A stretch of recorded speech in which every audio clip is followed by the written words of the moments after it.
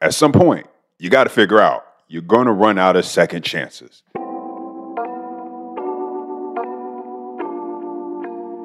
You know, if it's one thing that this lady's going to be able to teach other women, is that the grass ain't always greener on the other side.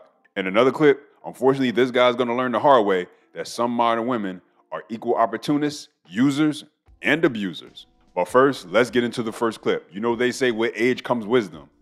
Too bad nobody told this lady that. So, at the age of 33, I finally realized successful men do not care about having a successful woman. The men that care about having a successful woman with her together is the broke men. So now it makes sense why so many successful single black women, because we don't want the broke men that want us for our statute. And then the successful men with their together don't give a damn about us having together because they can provide. So they don't need us to be able to provide. Now, obviously, you can see this woman, she really thought she was saying something so profound just by her body language or her tone of voice. But she still got it completely wrong. And this is why so many women continue to fail. It's never been about broke men versus successful men. It's about men who have a plan versus those who do not have a plan. Because the fact of the matter is this: being broke for anyone can be a temporary condition. His priorities, based on how focused he is, based on his purpose and how driven he is to get towards his goals. But because so many times these women don't want to be patient and grow and build with these men, they want to wait at the finish line. And if you're going to wait at the finish line, you better at least come correct. And just like we have like this woman right here, a lot of women aren't even prepared to compete for the class and the caliber of man they say they want. At least have the decency to tell me like, yo, this isn't working. Because I've had some mad experiences in terms of like going out to eat with someone and then like while she was walking back to her car or whatever, blocked me on everything I didn't know. Really? Yeah. But mad. did she know you were disabled before? Yeah, you got there. We had this conversation. Yeah, That's mad. That's wicked stuff. But that's just one example. Yeah. I had to go to work like a few hours later. That's not Hey, nice. you know what? Yeah, man. As we're all men in here, yeah. Heartbreak's hard, bro. It's rough. It's rough. It's rough. And this situation right here is just an example of how some people can be so immature, because she could at least, through text message, if she didn't want to tell him face to face, said, hey, let's just be friends. It's not going to work out. Whatever excuse that women want to give when they don't like a guy and they're not into him, she could at least did that much. But she didn't even do that.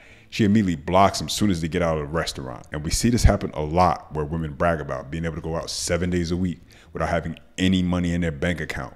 Yet they're still going out to dinner dates and having meals where they're getting paid by for some guy who thinks that this woman's actually interested in giving them their time. And because every action is going to cause a reaction, men are smartening up. That's why you're seeing more and more men who are choosing to forego expensive dinner dates in favor of less expensive options, coffee dates, going for walks, things that require far less of an initial upfront investment, because they want to use as many men as they can in as short as time as possible. And how did that contribute to the destruction of the relationship? It's just that we wasn't seeing eye to eye no more. He wants something else, and I want something else. He wanted to get married, and I told him no. Do you regret that? Yes and no. Okay, explain. Because it was a lesson learned. He met me as a construction worker. That's one point. He met me as an actual construction worker.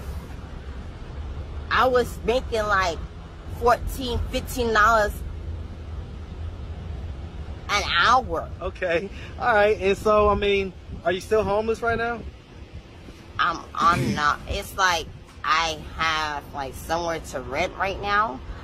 But we saw it. And now you're an actual whole homeless person living on the street who got a place to rent, but don't got the money to rent the place. That's why she didn't just say yes. Each other one other time, about a month ago or so. Yeah, I saw you at Woodruff Park. Yeah, and You said that you was going to cook for him and his girlfriend. I was being friendly, like, hey, can I use your stove real quick? And I'm gonna cook for you and for her too. Why do you think you rejected his offer the first time? The first time, meaning second time. Look, let's go down the timeline. The first time, the second time, the third time. I rejected all of it. Why? It's because at the time I was 27, 28. I didn't know any better. That is so weak. Too many times you hear this where people want to say, oh, it's because I was young. That's why I did it. At some point, you got to learn how to take accountability for the situation that you put yourself in. And here's the thing. She probably thought that she was going to be able to find something better if it didn't work out between the two of them. I didn't know any better. I didn't. It was up to me. If I could rewind time right now, what would you have done different? I would still be with that man. So. Video, when he reaches out to you, are you going to accept his offer this time, or are you still going to reject it? There's no offer this time. He said, I love you. I love you enough to let you go. A few years later, but what have you learned specifically? I've learned that when a man loves you and could give you the world, sweetheart, take it. And this right here is the future. For those who choose to think that, oh, the grass is always going to be greener on the other side, that they don't need a man, that they'll be fine just on their own, this is more than likely going to be the future. Because everybody can't be a boss, babe. Everybody not going to be the CEO and have their company. Matter of fact, we already know from those studies that came out that, unfortunately, black women are leading in most evictions right here in the United States. So this is not only something that's the future, but it's actually the present right now, today. Anyway, you guys, let me know what you think. Questions, comments, feedback. As always, hit that like and that subscribe button so that you can keep on enjoying content just like this. And as always, until next time.